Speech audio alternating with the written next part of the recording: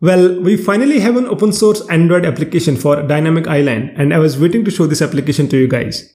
But the applications for Dynamic Island that are available on Google Play Store are different from this one because they are not open source. I'll try to keep this video as short as possible, and I'll try to show you the exact steps on how to download this application and how to make this application work in your Android device. So let's get started.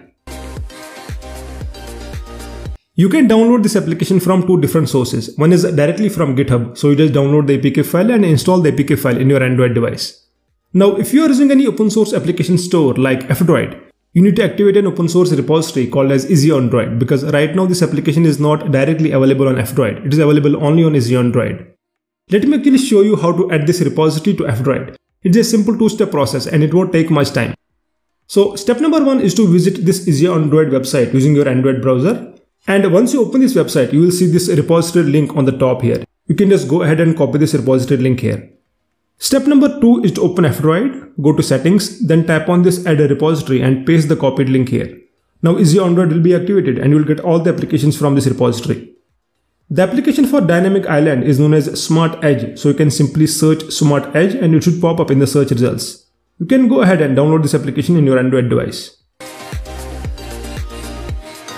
Now, before you start using this application in your Android device, you need to give some important permissions here, like the notification access and the audio recording permissions. And you also need to enable this application from the device accessibility menu, because all these steps are important to make this application work properly. And once you are done with all the permissions, you should be able to use this application without any issues.